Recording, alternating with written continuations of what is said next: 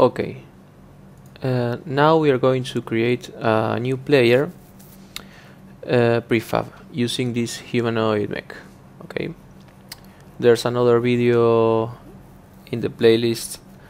I'm going to let both in YouTube. This is a new one with this character wizard updated. It has more parameters, but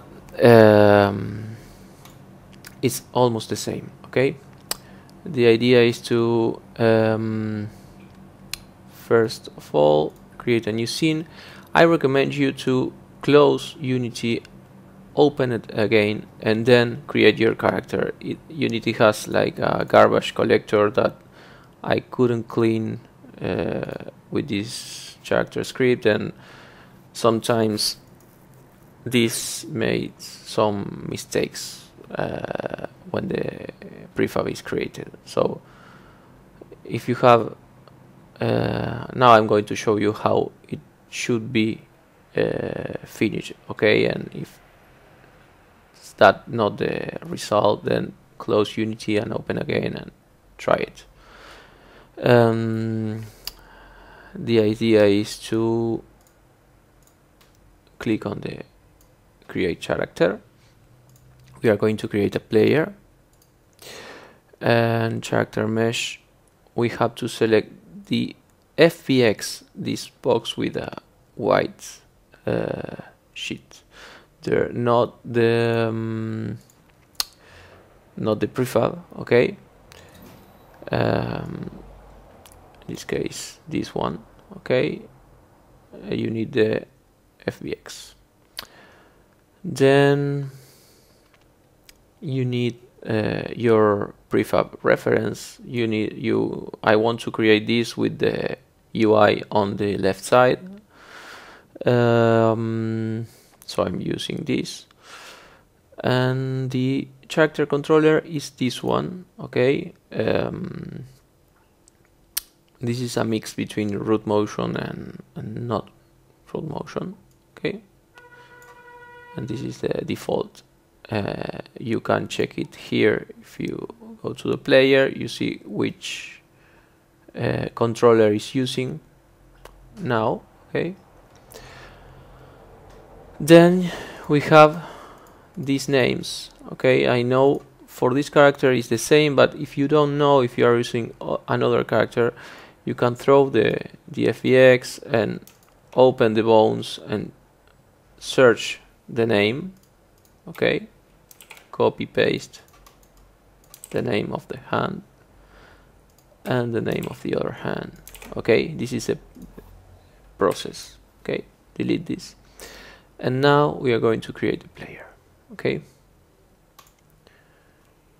we click create, and the idea is that we end up with this weapon IK aim. Okay, if you don't have this, it's not going to work.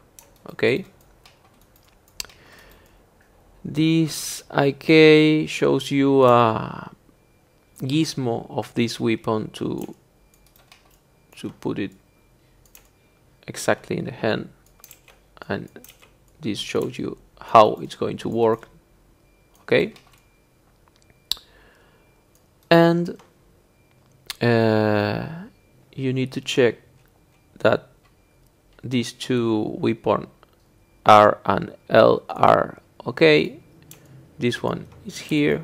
Okay, and the other one is this one. Okay, this one we can move this to the center of the hand. Okay, this is where the grenades are going to be spawned, so it's important. So after that, we need to assign the material to the character. Okay, and create the prefab. Okay, this is going to be my player. So now I can go to this, well, this scene. Okay, and we are going to replace this for this new character, and when we start, we are going to have our new character here. Okay, to finish this new character, we need to add the ragdoll properties to the skeleton. So we throw the prefab, pressing Alt click, we can open all the hierarchy, and then game object, 3D object, ragdoll.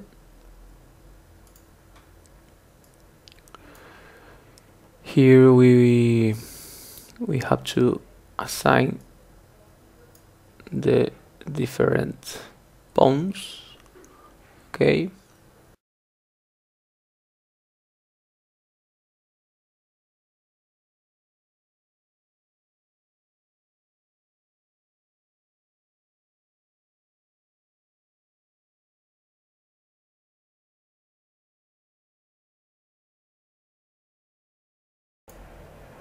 And create.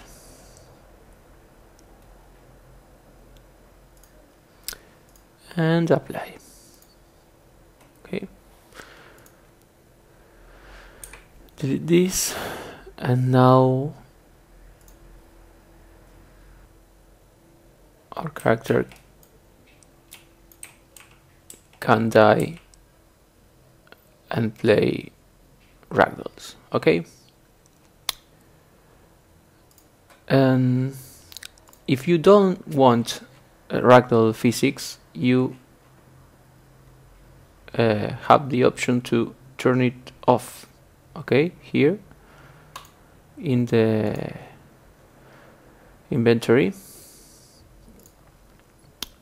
if you turn off this, it's going to use the death animation.